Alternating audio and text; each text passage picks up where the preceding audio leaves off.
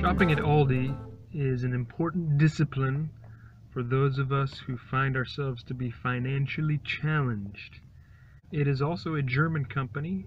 I believe that the brother of the guy who owns Trader Joe's. One owns Aldi, the other dude owns Trader Joe's. And so both of these companies and stores have something very interesting going on. If you talk to the employees, most of them seem happy and content, joyful to be working at their grocery store jobs. I've also noticed how it seems like the entire store can run, at least here at Aldi, can run with 2 or 3 people working. They have mechanized electric pallet jacks. They have some good tools that really helps them to stock stuff quickly. The other interesting thing is there is nobody picking up carts outside. They have an innovative yet simple yet genius system to make sure that each of us bring our carts back to the front of the store where it belongs. And that's through the use of the quarter, which you're probably aware of, a quarter to anything. They do not provide bags for you. And the other retailer that does this is Costco. So Costco and Aldi do not provide bags for you, for your groceries. And this means that they save a lot of money in bag costs, and they are not contributing to the stupid plastic pollution problem that we are all experiencing. In addition to the fact that it forces, in a nice, gentle way, for us consumers to think of better ways, like using boxes that they do provide, or using reusable bags. So all of these things kind of work together to keep the costs down, but the quality of the products is pretty incredible. Some of them are better quality than what you might find at Kmart, Target, Walmart, you know, these bigger things.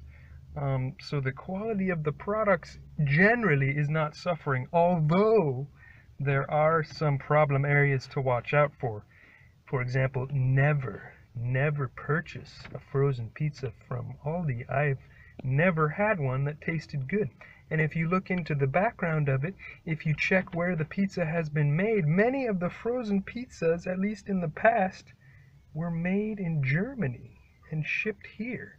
Now, as far as I know, the Germans are not known for good pizza, so I don't know why they would make them and then ship them here to sell to us. That seems like a strange decision. Maybe things are changing.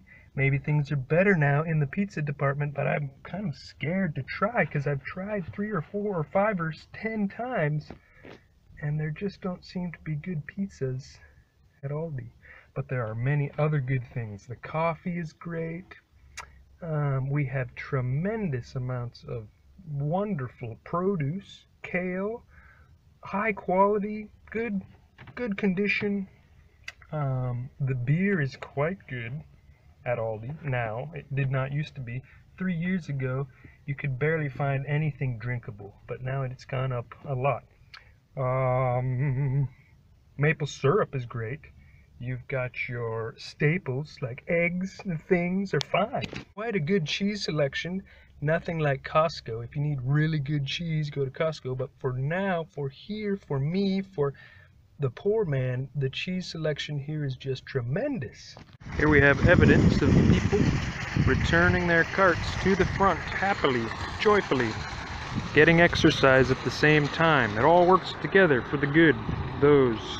But one important thing, do not forget your quarter or you will have a lot of trouble shopping at Aldi. Quite a nice wine selection and some tremendous beverages. This place is hopping.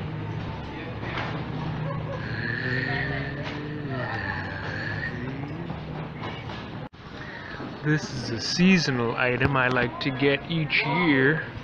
Special cherries. $2.39 pitted sour cherries in syrup.